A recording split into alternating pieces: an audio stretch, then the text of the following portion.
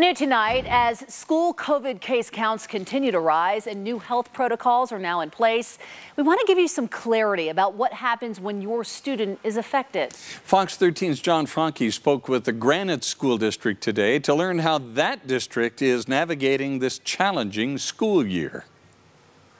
We're just doing the best we can to work through a challenging circumstance. As expected, the fall 2021 term is shaping up to be anything but easy.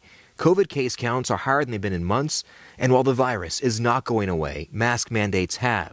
With the number one priority now being keeping kids safely in the classroom, school districts are juggling all the protocols we saw last year and a few more. Don't think they're that different. I think people are probably, and it's really largely unchanged from last year. The Granite School District Case Count Dashboard is one of the first places families can go to see the most up-to-date information about their school. That is actually live updated as cases are inputted by health department and there's actually two ways a case can come in, one through the health department through a testing site and one from a parent notifying us that their child tested positive. The biggest difference for schools this year is what happens when a positive case is reported.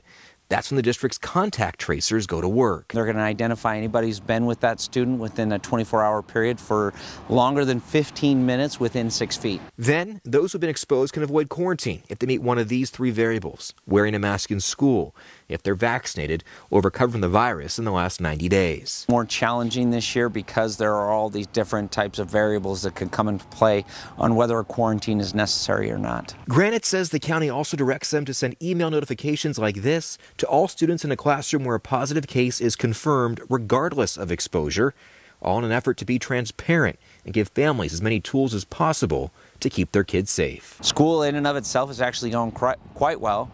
I will tell you we're not seeing nearly as many quarantines this year as we have in the past.